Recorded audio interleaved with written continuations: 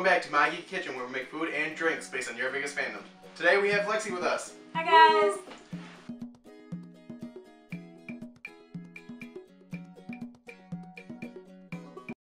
Today on my episode of My Geeky Kitchen, okay, we won't go with the Dracula accent there, but we are doing a vampire themed dish, steak through the artichoke heart. And this is a pretty easy dish to make, so let's get to it. First thing you're going to do is we're going to make the sauce. You're going to stick half a stick of butter in there and melt that down.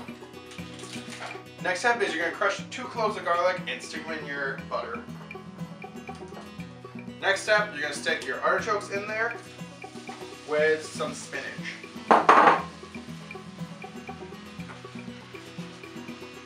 While this is going, you're going to want to preheat your pan for your steak.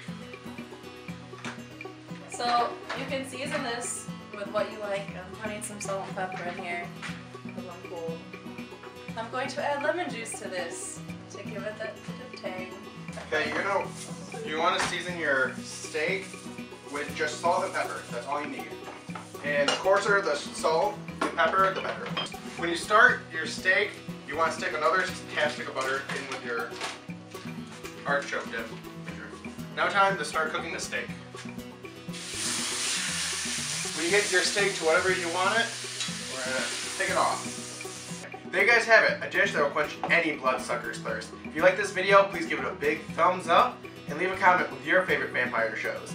Now, please subscribe guys, I really appreciate it. And share this with all your friends. Until next time,